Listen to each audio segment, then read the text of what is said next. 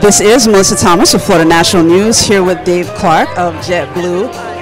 First of all, congratulations on becoming pretty much the anchor airline for Terminal C. Kind of talk about your relationship with the Orlando International Airport and how it feels to be here in Terminal C. Sure, no, we're thrilled to be here today. Orlando is one of our largest airports at JetBlue that we serve throughout the country. And we're just so excited to be in our new home. It's a beautiful building, lots of great amenities for our customers, and just a really great fit with the JetBlue experience. We try to give customers a premium experience, and this terminal certainly helps with that. It's wonderful.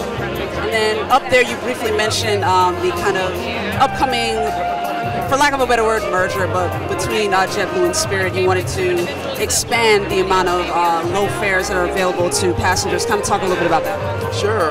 We're a growing airline. We're excited to grow independently for the next year or so, and then excited to really accelerate that growth with the acquisition of Spirit. We believe that we can grow faster together than either airline could individually, and that just means more low fares and more offers, more great flights for customers.